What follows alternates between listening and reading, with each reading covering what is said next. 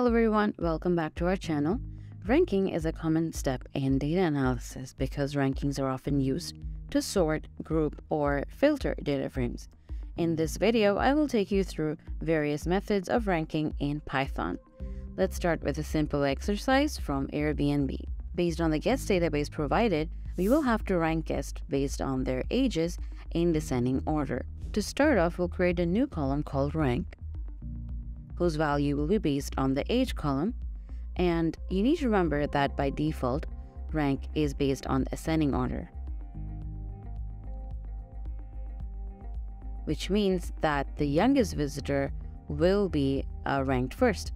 So, because we want the opposite, we need to specify this as a parameter using ascending equal to false to explicitly mention that we need it in the descending order. So now our oldest guest is ranked first.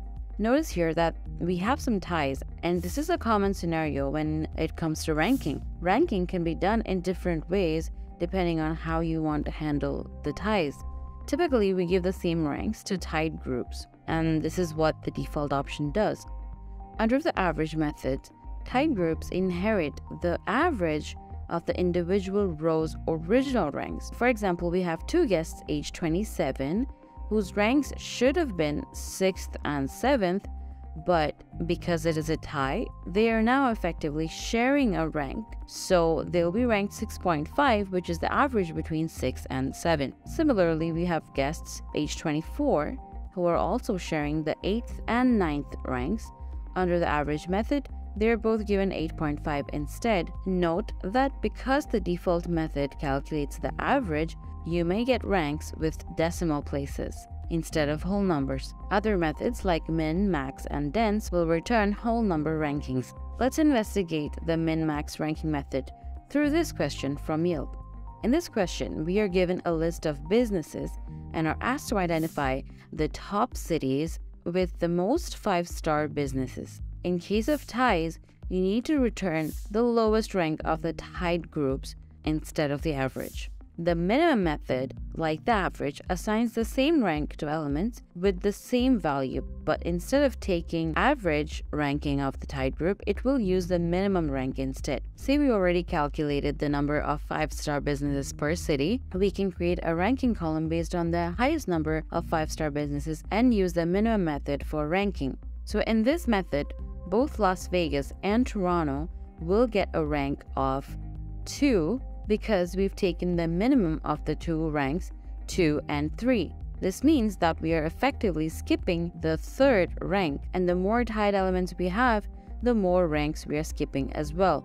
Another example is Scottsdale, Madison, Gilbert, Urbana, and Edinburgh would have been ranked 4, 5, 6, and 7, and 8. However, with the minimum method, all of them receive a ranking of 4. So now we've skipped the ranks 5, 6, 7, and 8, and the next rank we have is 9. The max method works in the same way, except that the tied elements are given the maximum rank for that group. So if we were to change the minimum method to max and run the output, here we have Las Vegas and Toronto given the ranks of 3. Comparing the two methods now, Las Vegas and Toronto have been ranked 3rd instead of 2nd, and the second tied group have all been given the 8th rank, and we've skipped the ranks 4, 5, 6, and 7. Did you notice that average, min, and max ranking method create a gap in ranking? If this is an issue, try using the dense ranking method instead. In the event of ties, dense ranking assigns consecutive ranks with no gaps, so it doesn't matter how many entities are tied for a rank, you'll always have a rank 1, 2, 3, and so on. To demonstrate this, let's look at another problem from Airbnb. We are asked to rank hosts by the most number of beds, meaning we'll have to rank hosts in descending order of total beds listed. In addition, there shouldn't be any gaps in case of ties, meaning we should use the dense ranking method.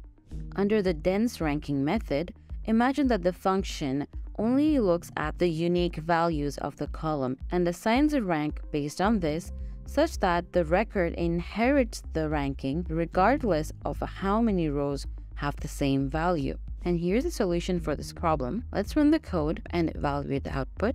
For example, we have the following unique values for the number of beds: 16, 8, 6, 5, and 4, 3, 2. These are assigned ranks 1, 2, 3, 4, 5, 6, and 7, respectively. While we have 3 hosts with 4 beds, they will all get a rank of 5, and the next rank is 6.